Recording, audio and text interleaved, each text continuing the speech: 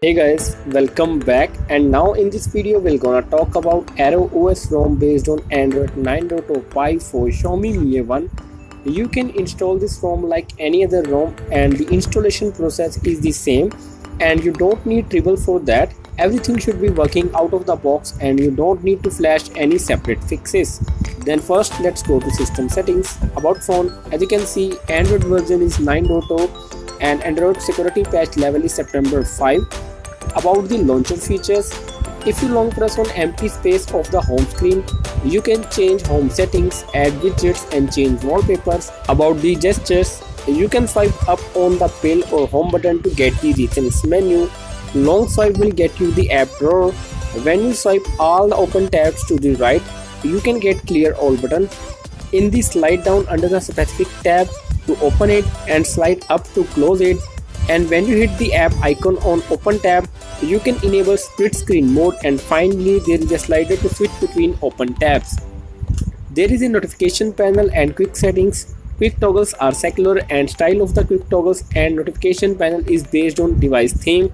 The ROM comes with very minimal apps. You get the Snapdragon camera app, which is not so good, but you can install Google camera app by enabling camera to API enabler, and with that you can take pictures. Video image stabilization is there and portrait mode works for both front and rear cameras. FM radio app is there and it works too. This is the settings panel with colored icons, and this is the search bar at the top. First we have network and internet tab. Everything about network is great. 2G, 3G, 4G, VoLTE works.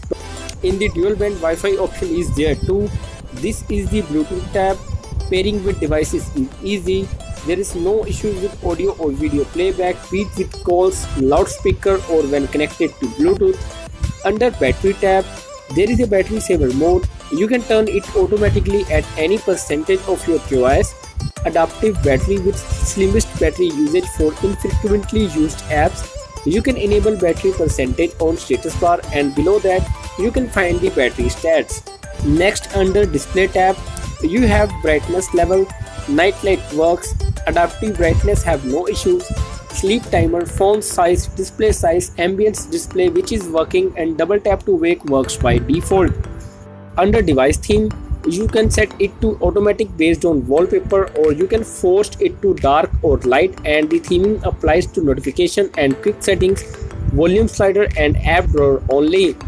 Under security and location, you can find fingerprint option. Setting up is easy and unlocks in about a second. You can also add face unlock via smart lock, but you have to enable dismiss lock screen once the system detects your face. You can find this under liquid launch settings. This is the digital well-being, and here it's by default, so you don't have to manually install an APK. And with wind down here, you can enable grayscale which does entire screen to gray. Next to system gestures, you have jump to camera and swipe up on home button. So these are the basic features of the ROM which are working fine. Now let's talk about some customization of the ROM which you guys can find under liquid launch settings. If you go to buttons, here you can disable the hardware buttons and set different actions on the buttons. Same is the case with navigation bar. You can customize this menu as like hardware buttons and set different actions. You can also tweak the quick setting panel and set brightness slider at the bottom. About the status bar customization, you can do that. Here you can customize the clock size and position along with date and other stuff. And about the benchmarks, Geekbench score for single CPU core is 880 and multi-core score is 4389, and Antutu version 7 score is 75,997. So that's pretty much for this video. I hope you guys liked it, and hit the like button if you find this video helpful. And if you guys have any queries or questions, do let me know in the comment section below. Thanks for watching, and I will see you soon in my next video.